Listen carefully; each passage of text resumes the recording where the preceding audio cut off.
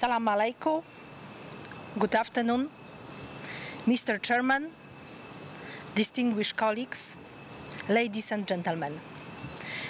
To start with, let me take you back in time.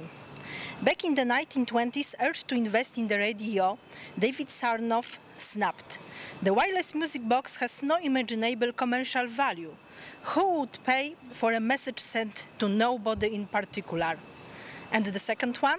Who the hell wants to hear actors talk on the screen?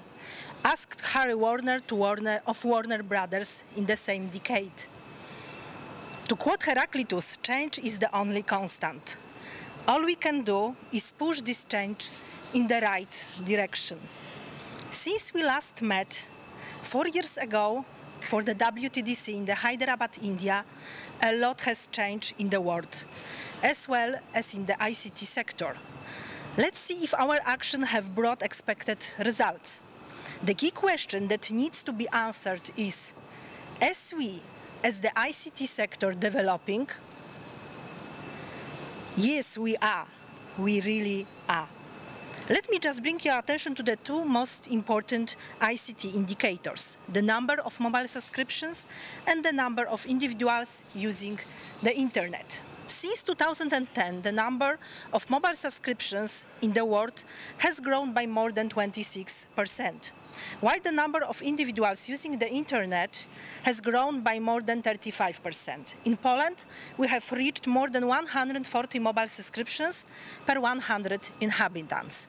So, as you can see, Poland contributes to the global growth and development.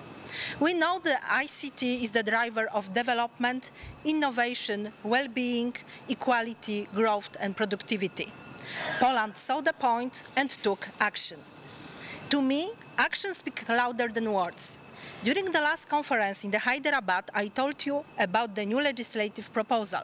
Now, I can tell you that the new legislation is in force, and we can observe effects of these legislative changes, such as cooperation between sectors, infrastructure mapping and development of infrastructure. The switch from the analog to the digital TV in Poland was accomplished last year. That led to release of spectrum resources. This will allow us to develop mobile wireless network, which will result in new offers for high-speed mobile data transfer. We are fully aware that to build the smart e-society, more needs to be done than just legislation and infrastructure development. Therefore, we have carried out several projects aimed at reducing digital divide and capacity building. Dear colleagues, we will meet again in 4 years' time. This is a long time in such a dynamic and rapidly evolving environment.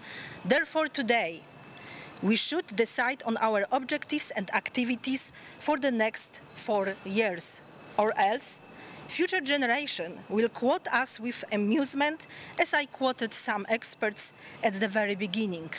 And none of us wants to hear people say it behind our backs. They totally missed the point of what to expect from the world in 2020. We need to ask ourselves what the people of tomorrow will be like. The answer is clear. They will be mobile citizens of the world. We are responsible for them, and we have to provide them with appropriate solutions so that they could realize their potential in all aspects of life. At the same time, their mobility should not compromise their national identity, cultural heritage, and their sense of belonging.